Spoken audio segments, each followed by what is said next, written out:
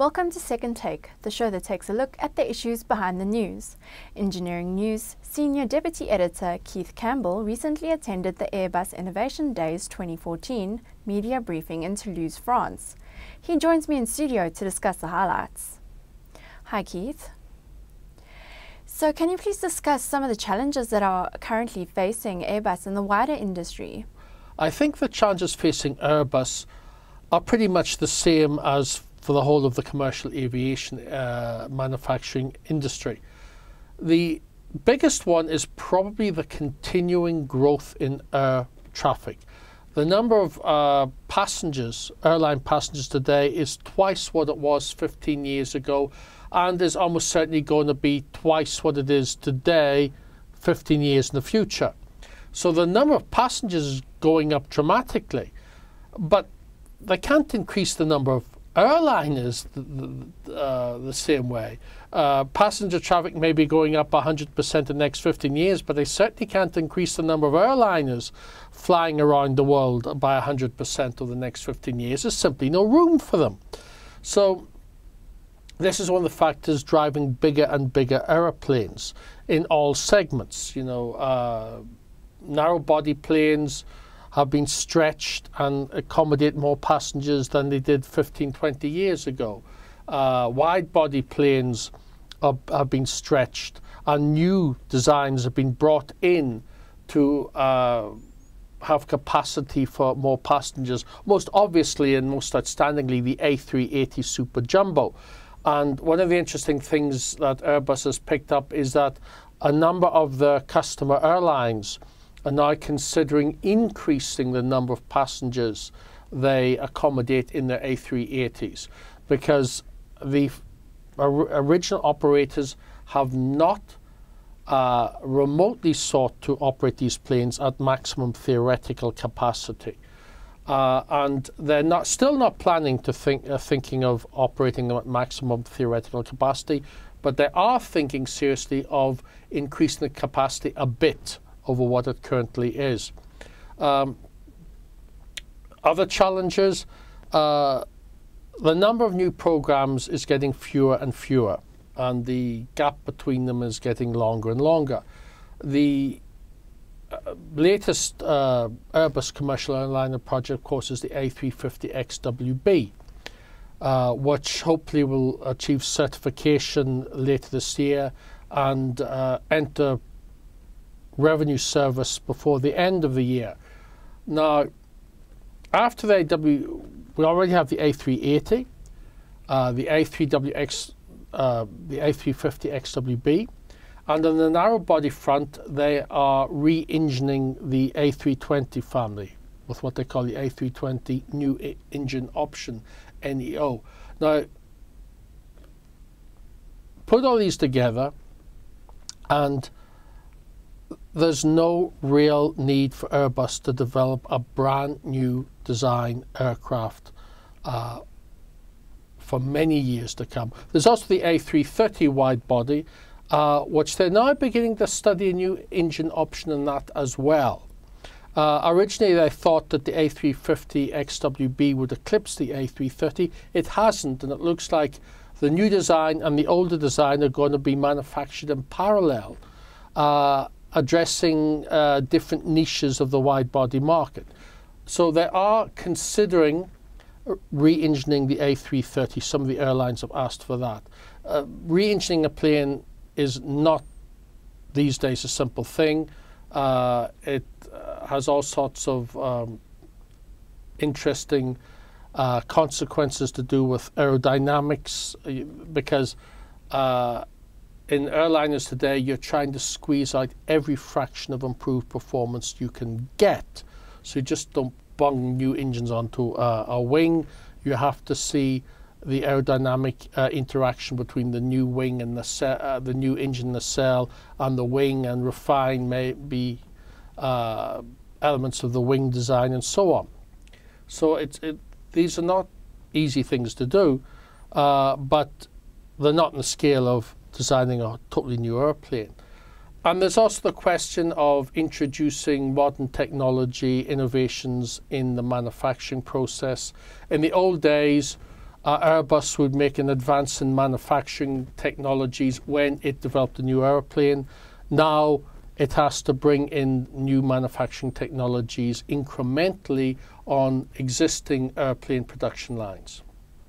And going back to increasing the capacity of the airliner, what exactly do you mean by that? Would that include increasing the number of seats on the plane? Oh yes, yes. It means getting more people in the plane. Which Airbus is hoping will be achieved without reduction of passenger comfort. But basically, more people have to be put in the aircraft in order to accommodate the increasing demand while dealing with the problem of limited airport capacity. As I said, this is why planes are getting bigger and bigger. It's actually made worse because 93% of all people flying today fly to or from or via just 42 cities on Earth. 93% of passengers go to, from, or through just 42 cities. So we're not talking about global airport capacity, we're talking about airport capacity at, today, 42 cities. Now, in another 18 years, Airbus defines these 42 cities as megacities. The company expects the number of megacities to be about 83, but that by then 99% of all passengers will be traveling to, from, or via one of these cities. So air transport actually is focused on a number of what we could call choke points, which magnifies the airport capacity problem, because air travel is not being spread out evenly all over the world. It is going through these major cities and then fanning out with smaller numbers of passengers to smaller centres across the world. And Airbus launched the Future Factory concept about a year ago. What does this concept entail? Well, this is the Airbus response to the problem, the challenge, if you want, of having to introduce new technologies on existing production lines. Again, the aim is ultimately to increase efficiency, cut costs, and it has various different elements which are proceeding at different paces. Some are minor innovations that can be introduced quite rapidly. Others are major technological advances which may not be effectively part of the production process for another 15 years or more. It includes various things. One example is what's called additive manufacturing, and more popularly 3D printing, where you use powdered material and lasers to build up parts which can be very complex in shape.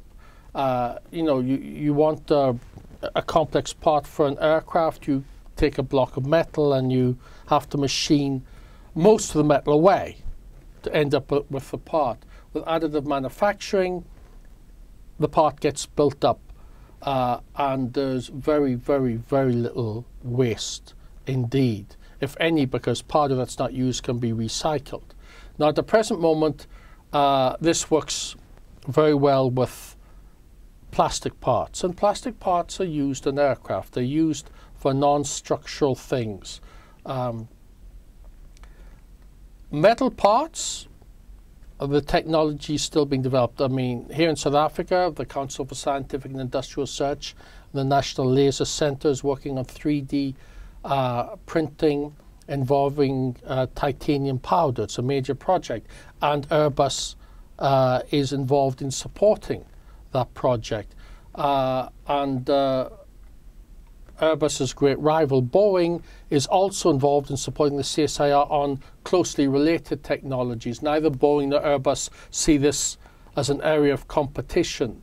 They see this as a necessary technical breakthrough for the entire industry. So their activities are complementary in supporting research and development in South Africa. And of course, research and development is happening elsewhere. Airbus is doing its own in Europe. Then there are things like increased use of automation. Airbus has been using automation for 20 or more years.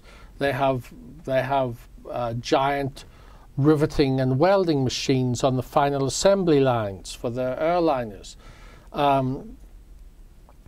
But they're looking to a possibility of increasing automation of future, but they stress the aim is not to get rid of the workers, that they use high-skilled workers, and that these high-skilled workers are absolutely essential. The idea is to improve productivity, reduce costs, and one of the areas they're looking at is anthropomorphic robots. That's robots that look like people, basically, 2 arms, a head, that sort of thing. And they actually have prototypes that they've developed themselves. They see these as being used as, they call them cobots, because they are cooperating with the worker, not replacing the worker. And the idea is to use virtual reality or augmented reality technology. So the worker, for example, will wear a headset, and then he will put his hands and arms through the motions of, say, screwing something.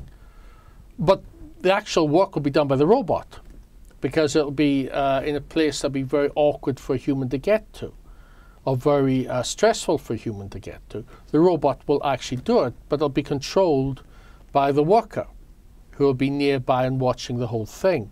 And other things like use of radio frequency identification and related technologies.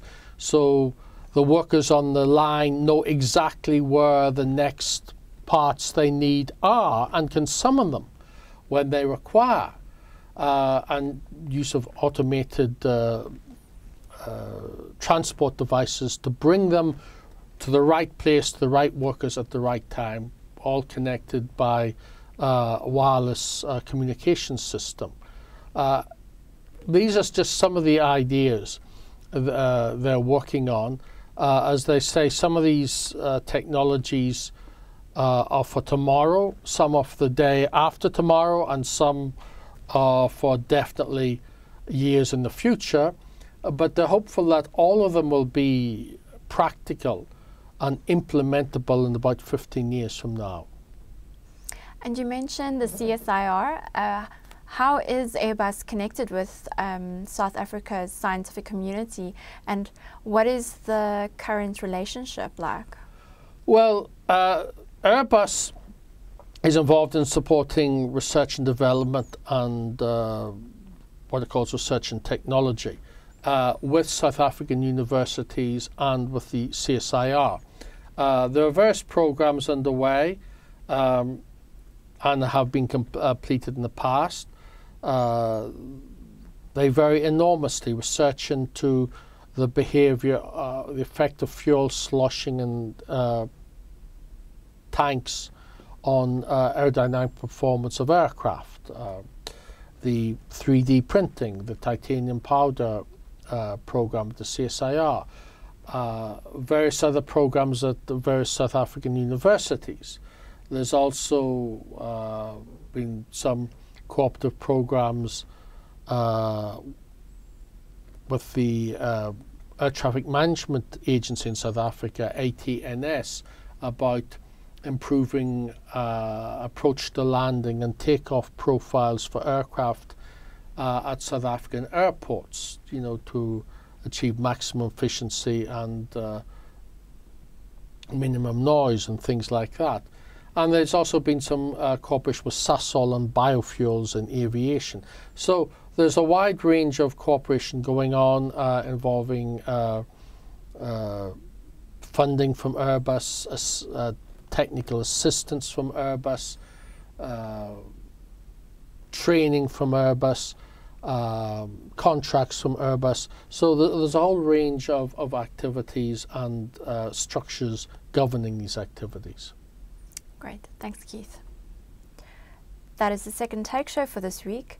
Thank you for watching and join us again next time for more news analysis.